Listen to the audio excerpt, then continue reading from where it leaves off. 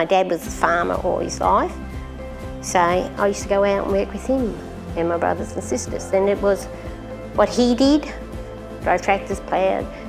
He just accepted that us girls would do it. It was not, oh, they're all women, they can't do it. You know, only my brother could do it.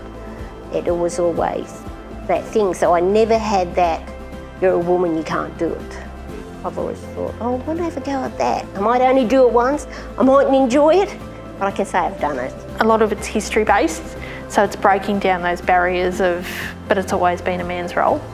And I think that is improving, but it's going to take a lot of time to do that. Dad was really proud and he was very excited, and I think it scared Mum, but she's been very supportive. My grandfather couldn't get his head around it.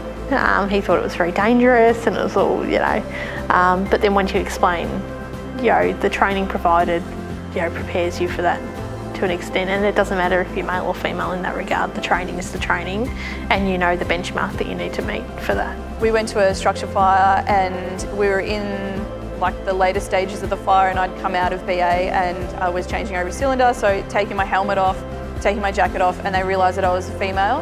And some of the female family members approached me and took me over to a woman who'd been inside the fire and was actually pregnant, but they hadn't felt that they could come forward and speak to the firefighters. So I was able to get her some first aid, get an ambulance coming for her, and be able to provide care. And so it just goes to show that sometimes in those communities that they still have the fear of maybe approaching men in that situation. So I think that was really good.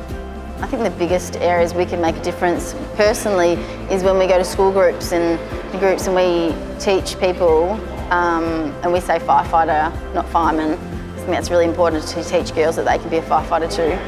It's about empowering women to believe that they can do whatever they put their mind to.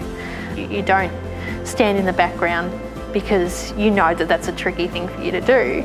You just sort of got to put yourself out there, but know also, in doing that, know your limitations and have the people around you to work through those limitations.